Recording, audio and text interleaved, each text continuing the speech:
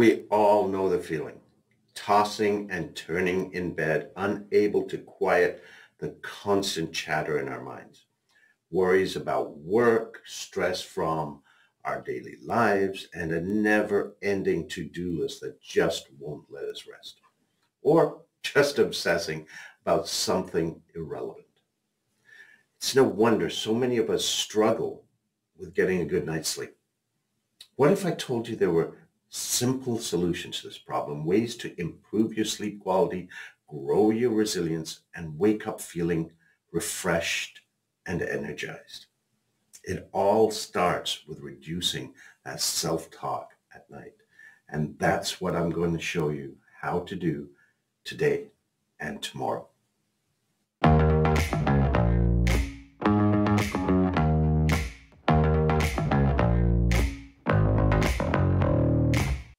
If you're looking to not just survive, but thrive in today's crazy, complex world, then please subscribe and like this channel, hit the alarm so you know when videos are coming on. I'm Ravi Tangri, and what I've discovered is with complex situations like our lives today, what you have to do is not make massive changes, but tiny little changes that shift the entire systems. And that's what I produce videos about every day, so that you can identify those little Jedi mind tricks that will transform your life. So please subscribe, like, and share the videos to those who you feel could use this information. So today we're going to get into how do you down or turn off that self-talk that keeps running all through your head all the time when you're trying to sleep.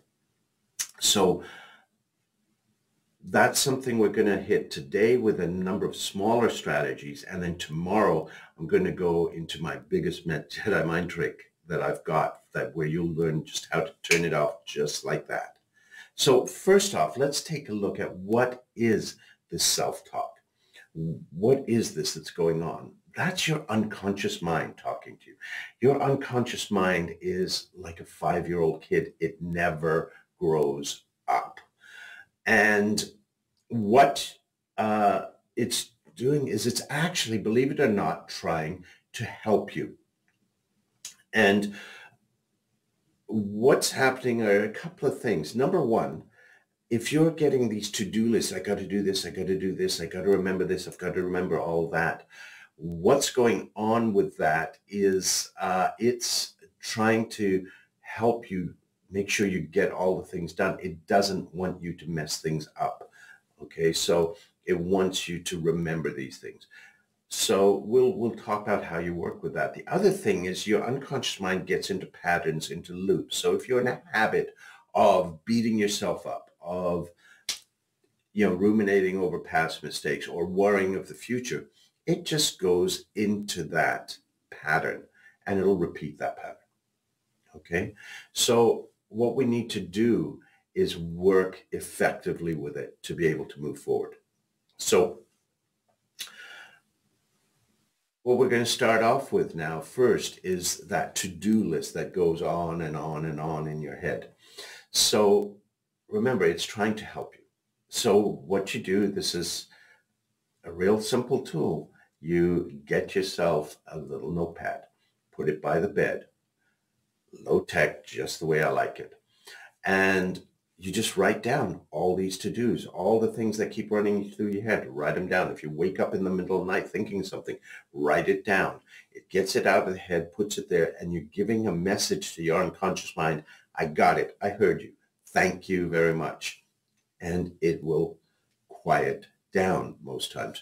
What my coaching clients have found is that if they do this, each night, it really only takes 2 or 3 nights, and all of a sudden it doesn't run through their head. It's like your unconscious mind knows you're going to remember. Now, there are other ways of dealing with this. Before you leave work, you can send yourself an email of what you need to remember tomorrow, so you know you'll get it, or send yourself a voicemail and have that list of to-dos so you know that you'll have it when you go in first thing in the morning.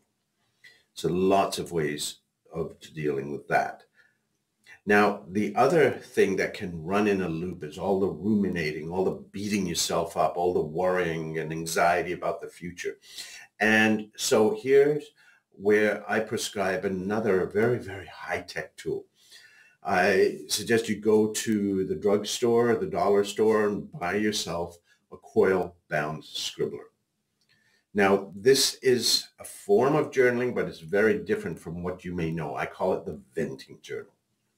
And what you do is all the stuff that's running through your head where you're going, I should have done this, should have done this, how am I going to do all that? You write it down, all of it, put all the stuff that's running there, all the four-letter words, everything until it just feels like it's flushed. It gets it out of your head into the paper. Then what you do, tear out those pages, rip them up. It's amazing how great that feels to release it. Um, you can take this a bit further in that if you want to, you can burn the little pieces of paper, burn it in a safe environment, or if you've got a wood stove, put it in there.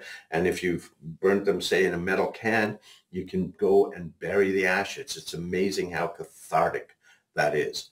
So you do this, of course, the next day. You tear it up at night, but you can do this the next day to really let go of all that stuff. It's amazing how much of a difference it makes.